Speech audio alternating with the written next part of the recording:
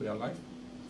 Hello and welcome to TUC's webinar Q&A on Brexit. I'm here with Steve Turner, Unite's Assistant General Secretary, as well as TUC General Council's spokesperson on Europe, so the best person to ask questions about Brexit in our movement. There are three ways to participate, actually two. We have just narrowed one of them down so we can just see your questions easier. You could go to ask a question and the slide is up and you can ask your questions of Steve that you have. We have already 4 questions in and we're going to do this for half an hour, so get your questions in and we'll ask them that way.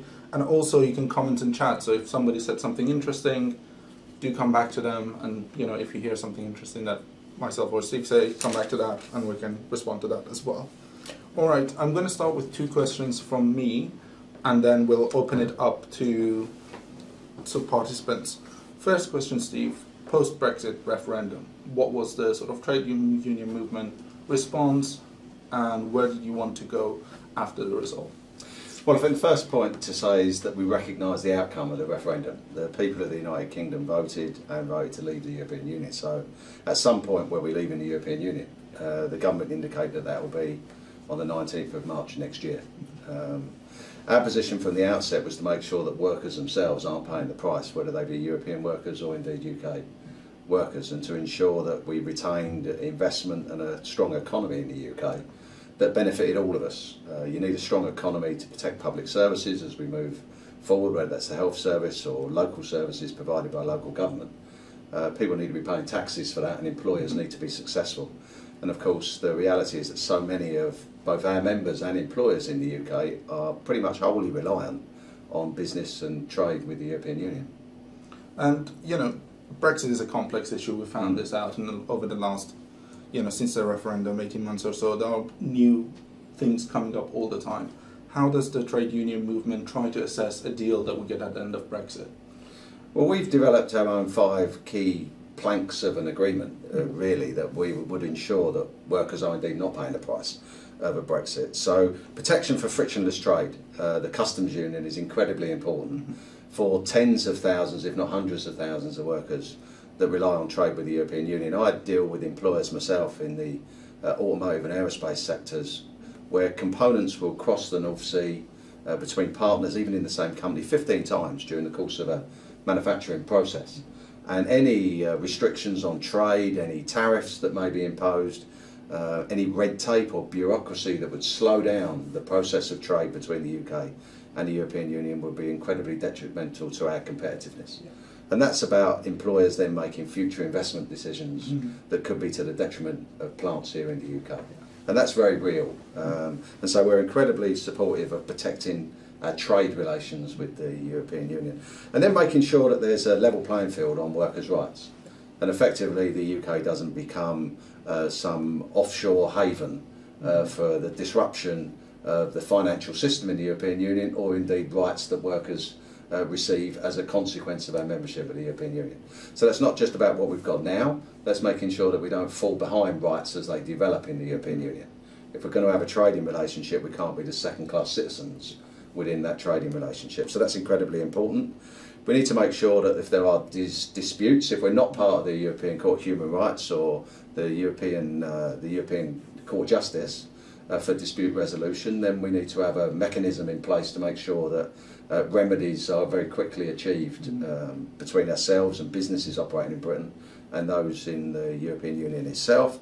Making sure that workers have got a say, and indeed making sure that the citizens of Europe, the movement between European countries of those citizens that have either come to the UK now with their families, of course, or the millions of UK citizens that live across Europe, making sure that we protect the rights of those citizens as we move out of the European Union formally, its political structures, and making sure fundamentally for us, of course, that there's no disruption that could lead to difficulties in Ireland as a consequence of border protectionism between the North and South and the undermining of the Good Friday Agreement.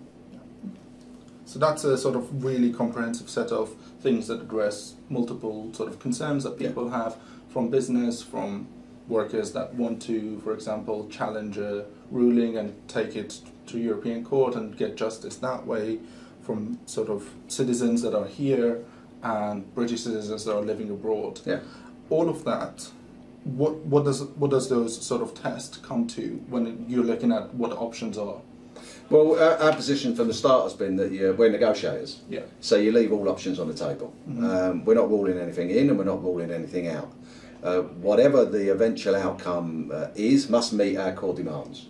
And that could be met in a variety of different ways. We're not saying that we should remain in the customs union, but we are insistent that we have a relationship that includes a customs union. A customs union. And you can call it what you like. It could look as it looks, as long as it does what it says on the tin. You don't have to call it a customs union, but the ability of our industry, our businesses, to be able to trade freely and without restriction with our largest single market in the European Union is incredibly important. So we're ruling nothing in and we're putting nothing out, of course. We leave it on the table for the negotiators to reach the best possible settlement that they can, but we want to make sure that we're at the table when it comes to that negotiations commencing. Yeah.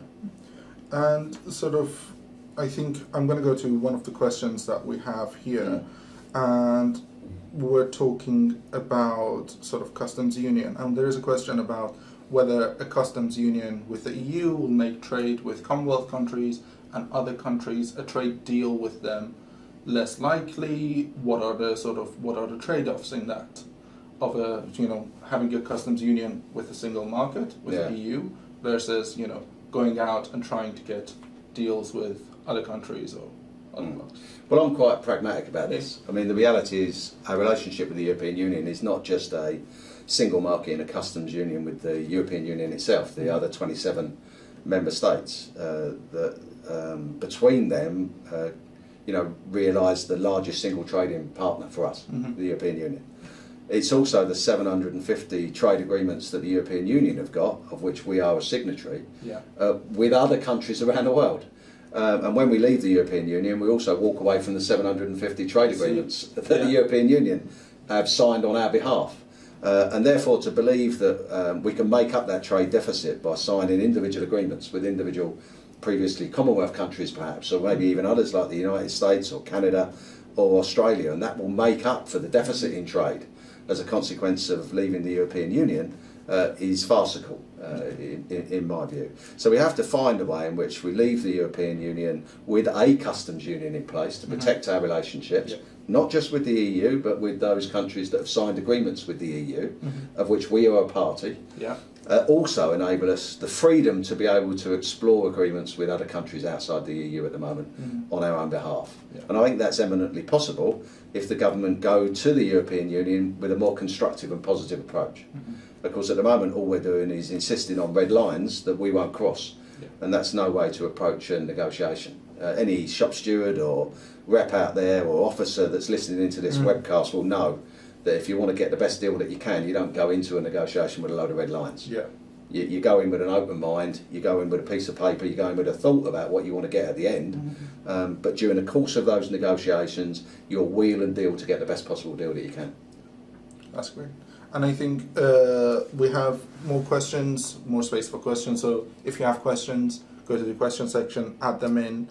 Another question we have from Lawrence Goodchild says, what employers can do to protect EU citizens? What should reps do? We have EU citizens that are members of the union.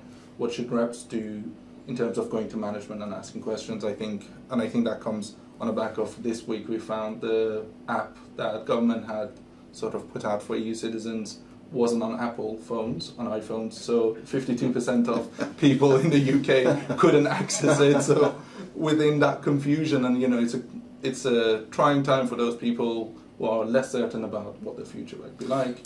Absolutely, and we've been clear that EU citizens are very welcome. This is not a dispute between workers that's taking place here. This is a political negotiation that's taking place that workers can't be allowed to pay the price for.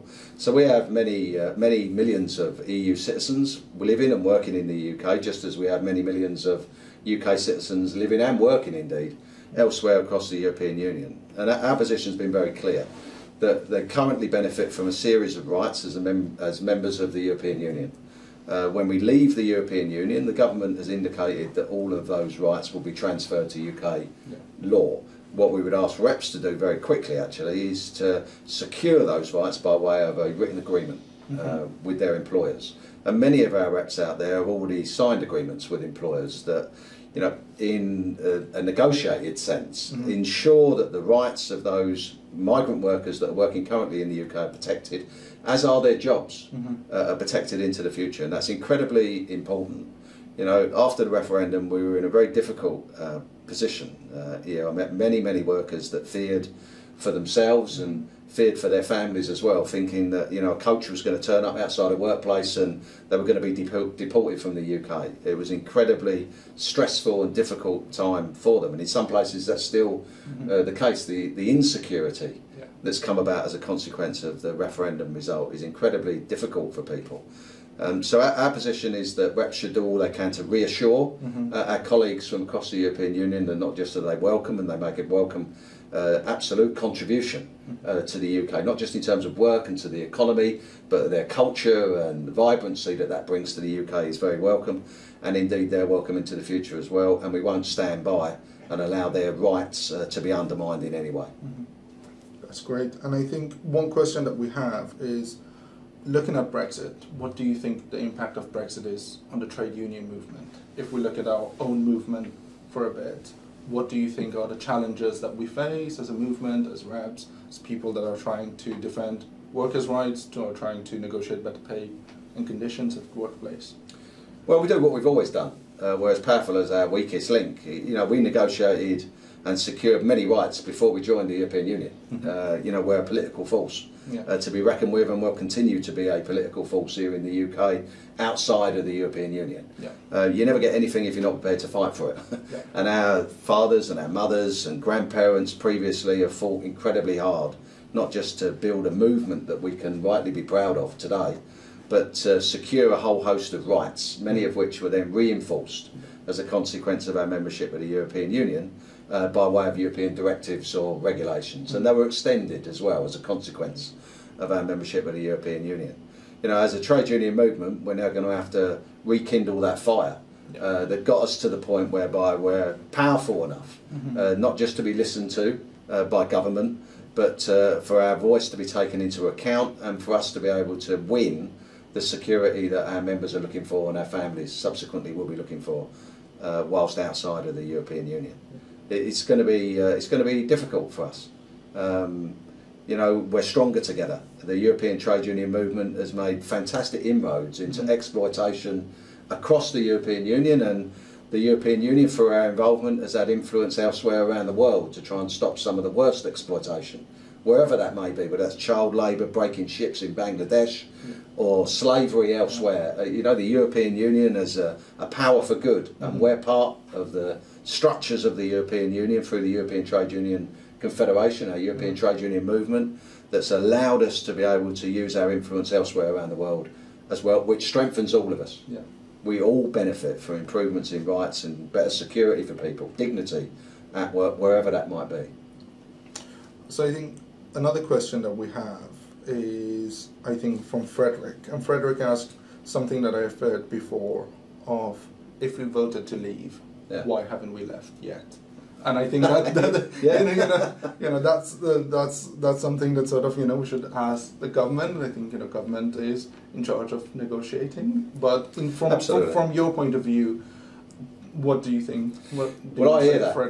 I hear that. I hear what Frederick's saying, and I hear that in workplaces up and down the country, and I hear it in my local pub as well, and on the bus on the way home. You know, it's a common held view. The reality is, it's not quite as straightforward as that. We've got to untangle ourselves from a relationship that's taken us many decades, actually, to build with our partners in the European Union. And whilst we need to untangle that to free ourselves constitutionally of the European Union, we've got to do that in a way in which ordinary working people don't pay the price. There would be many people that would just want us to become this offshore haven, a tax haven outside of the European Union, and indeed an economy in which workers' rights weren't protected, and that we were a race to the bottom, involved in a race to the bottom in terms of workers' rights and terms and conditions. The reality is we're not going to allow that to happen. And so we have to go through a process that enables us to secure those sorts of protections for our members and secure the sorts of protections we need for the industries that employ our people as we move forward. And that does mean getting into difficult, sensitive discussions about customs union, about access to the single market, about our trading relations, not just with the European Union, but with the European Union's partners, because we'll also believe in those relationships, as we said earlier. So it's not an easy negotiation. If you take Ireland, for instance, Ireland will remain a part of the European Union. There will be a border between the European Union and the UK. Right now, without an agreement, that border will be between the Republic of Ireland and the North of Ireland. Now that puts us in an incredibly difficult and dangerous situation, undermining the Good Friday Agreement, the Belfast arrangements, and indeed the peace process that's been in place now that we've all benefited from since the 1990s, mid-1990s. And we're all very clear that we can't see a hard border return. That has to be negotiated. That's a difficult one. That has to, it's going to take time, and we need to find a sensible resolution, a political resolution to that.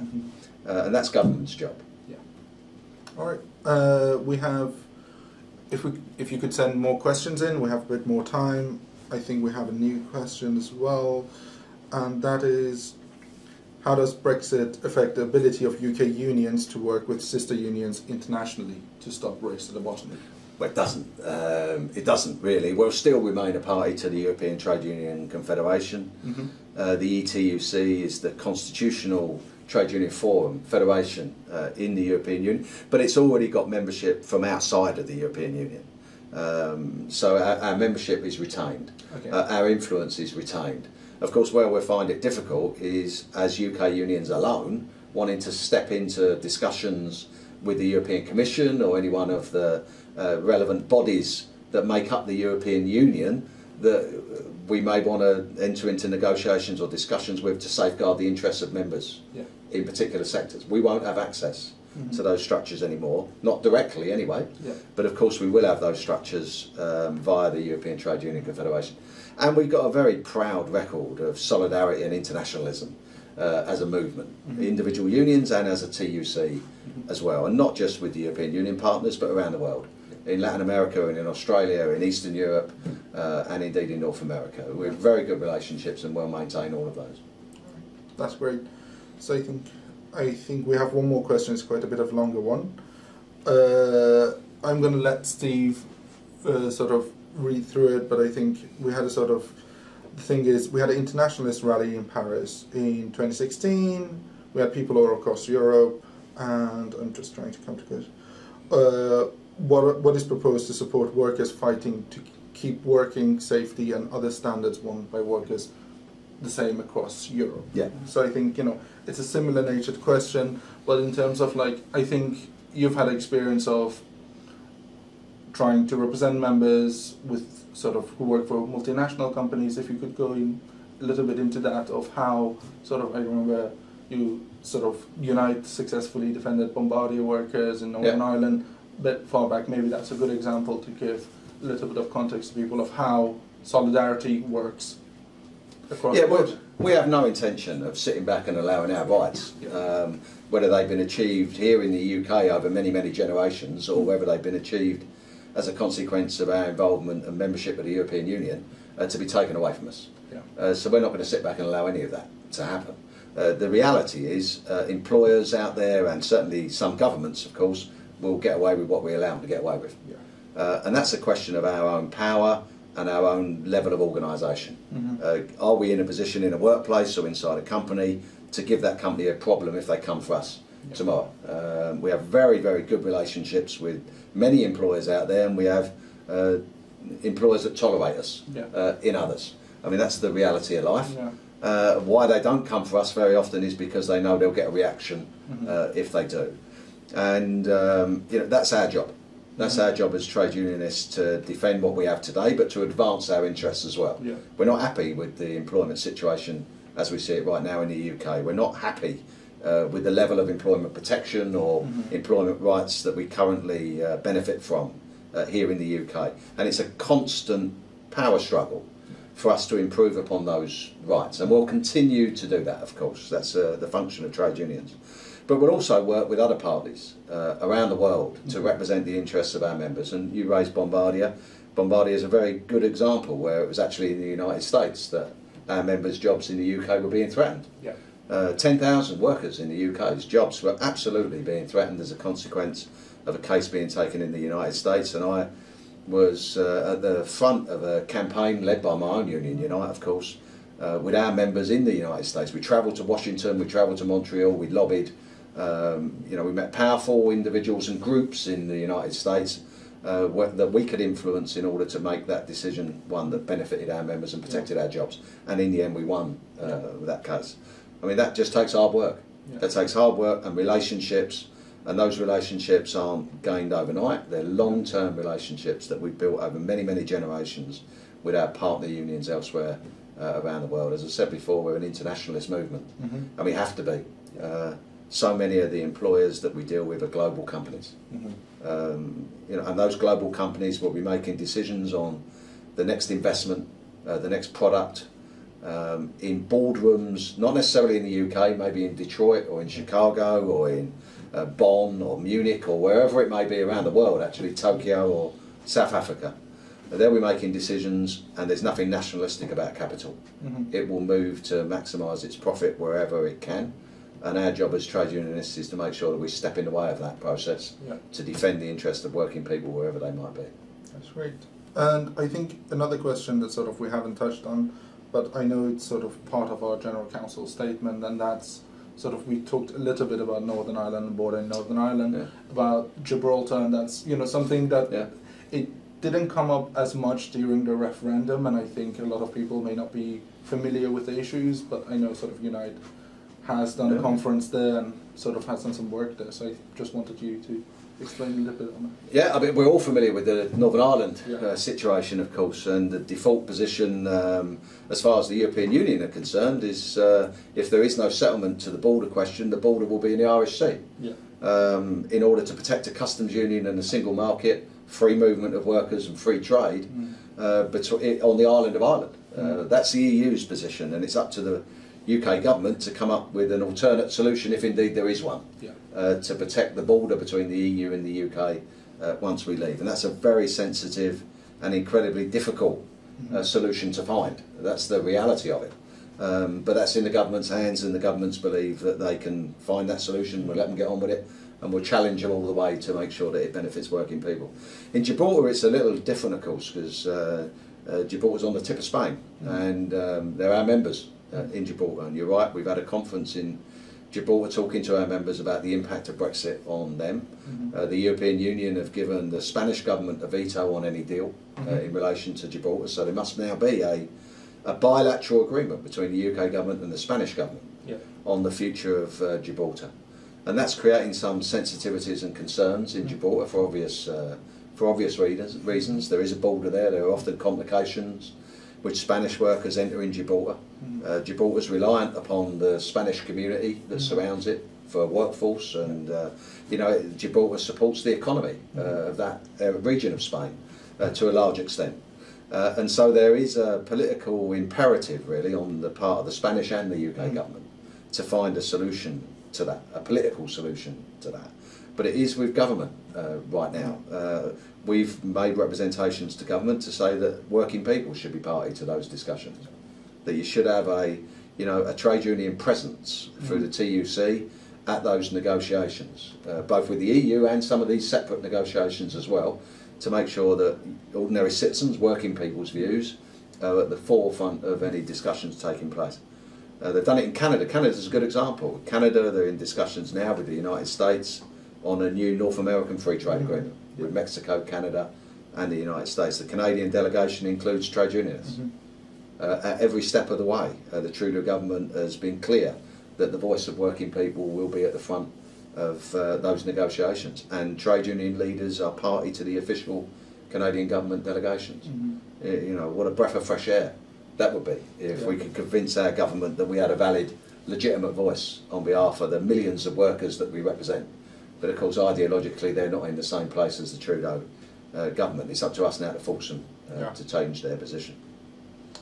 All right. We have another question again from Lawrence about sort of, you mentioned reps negotiating written agreements with employers to secure workers' rights. Could you expand on that? What type of things are the sort of reps doing in Unite? What type of things sort of reps all across trade union movement should look at as an example? And I think, I'm just going to put a little plug of your Unite's Brexit Check website, and I think there's a lot of stuff there that you can go into more details in terms of sectors, in terms of what reps can do, and I think TUC would be doing more on sort of reps guides, but... Yeah, we have inside Unite, we have the Brexit checklist site. Anybody can access that, and it's loaded with information actually coming back from our representatives in work sites across the country, covering just about every sector of the economy. And they're relaying to us what they're doing, what the challenges are, what their employers are proposing, sometimes very opportunistically, of course, using our exit from the European Union as a mechanism for attacking our terms and conditions, rights that we might have obtained over many years, sometimes by agreement with the employer, or indeed even in the worst cases, pay and conditions of our members, of course. So employers have their own agenda in some cases, and that's not necessarily in our members' interests. So our members are feeding that in to Brexit Check. We're then feeding that back out again by way of model agreements that our members could utilise in the best way that they can locally, taking the best bits of those agreements and adding in bits that they think are relevant to their own workplace or the companies that they work for, or indeed the sector that they work in. We've never relied just on the law to improve the situation for working people. The reality is that law's helpful, but laws come and go. Governments change, laws change. We want to see hard and fast agreements signed between ourselves and the employers that we represent, to ensure that those rights are enshrined in proper collective agreements. So any rights that we've been able to secure by way of our membership of the European Union right now should be identified and the subject of a written agreement between ourselves and our employers to protect those rights post-Brexit. Because we're not comfortable with just the UK government saying that all those rights will transpose into UK legislation on the day we leave the European Union. And then at the same time talking about ministers having the rights to just at the swipe of a pen remove some of those protections. Well, I don't see many Tory ministers working to the benefit of ordinary working people. So the reality is, whilst we're running into this exit from the European Union, we've got to make sure that we're enshrining the rights that we currently enjoy in law into agreements with our employers. And there are model agreements on the Brexit Check website. I'm sure the TUC are doing their own thing as well. And I think, if reps are out there, check out Brexit Check. I think there are a lot of information there, and I think, TUC would be putting out more information. We hope this webinar and webinars like it on specific areas are sort of, spaces where you can come and ask questions, find out more, interact with other reps, because so much of the learning is between reps. You should sort of union tries and the TUC tries to bring that together, but reps talking to each other is where sort of as a former rep and a rep, that's where a lot of things, a lot of areas where you just message someone, and more experienced reps have dealt with an issue, they come back to you, and you use that learning there. And I think that's going to be it for us. I just wanted to plug next week's 2nd of May webinar, and that would be on the gender pay gap. We had sort of the news of gender pay gap reporting, and that's some depending on sort of the size of the union. Some unions had to do it compulsorily, other unions and workplaces may have chosen to do it, and employers have sort of over a certain size have to do it. And I think that's an area that has opened up a lot of questions and a lot of discussions about rights and discrimination in the workplace, and the gap that exists. And that's on 2nd of May at 2:30, and you can find it on sort of TUC Webinars website. Thank you so much for joining us, and thank you to Steve for coming here. Pleasure. Thank you. Bye. Thanks.